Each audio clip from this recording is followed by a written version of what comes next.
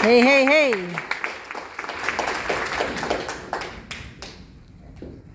Hi, my name is Duke Pennell. Website is pen-l.com.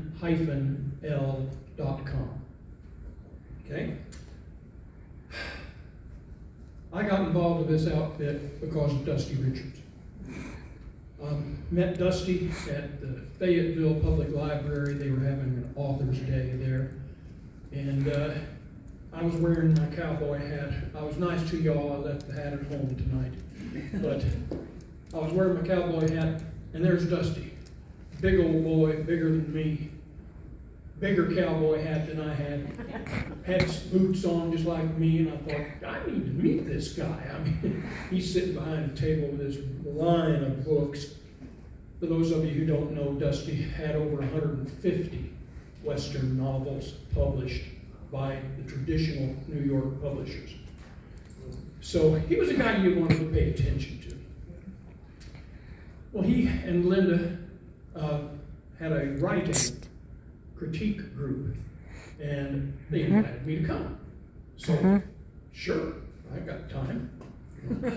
Not much sense, but a lot of time. And went there, got involved in this fiction writing business, found out I didn't know near as much about it as I thought I did whenever I first walked in the door. But sometime later, maybe a year or so, I had a story that I had finally polished up enough that I thought it was worth submitting to somebody that published. And I went up to Dusty, naturally, and said, where do I send this? And he said, well, there's a problem. Says, the publishers are not accepting Western stories. Because they're not accepting them, they're not printing any new ones. Because they're not printing new ones, none of the bookstores have any stories to buy. Because the bookstores don't have the stories to buy, nobody's buying any, and the publishers are looking at that and saying, see, nobody's buying Westerns anymore. Well, circular reasoning. And I never did like that kind of stuff. And at the time I was working at the University of Arkansas, I was a computer geek. And I knew computers and websites. I mean, it's what I did for a living. And I decided I would just create a website that was devoted to Western short stories. And I did. It's called frontiertales.com. And it's T-A-L-E-S, not T-A-I-S. And Dusty contributed a story to the first one, and a few other people did. Over a year's time, we ended up with, a bunch of stories, probably 40 or 50 that had been published. And I decided, let's let the people who are reading these stories vote on their favorite story of the month. And we ended up with 12 winners, like that. And then as the editor, I chose one, get an editor's choice. Get my 2 cents in there. And we put those all together, my wife Kimberly and I, and we produced a paperback book. It was a Frontier Tales anthology. And we thought that was really cool. We let everybody who wanted to buy one, the authors, buy them. And that was really great. And then we're at Al, showing off this fancy little book that we made. It was really cool. I think we did a pretty good job, by the way. People said, you ought to do that for other people. I said, do what? And they said, well, print books.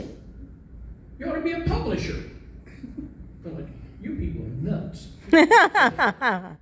Well, we asked around and said, well, what do you think? Would you be interested? Here's an example of what we could do if we did it.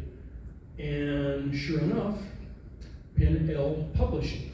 Pen for the writing instrument and L for the love of books was born.